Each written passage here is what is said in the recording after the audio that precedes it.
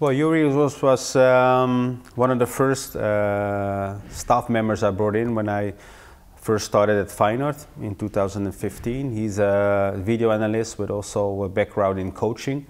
So he will support me with the video analysis we make in training sessions and for opponents we are playing against. So, and Yori understands my way of playing, so it's very easy for me to ask things to Yori because he already knows how I see games, and he translates that into video reports for myself and also for us to use to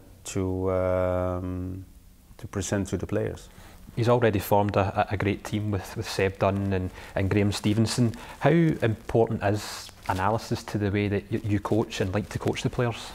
I think it's very important because I think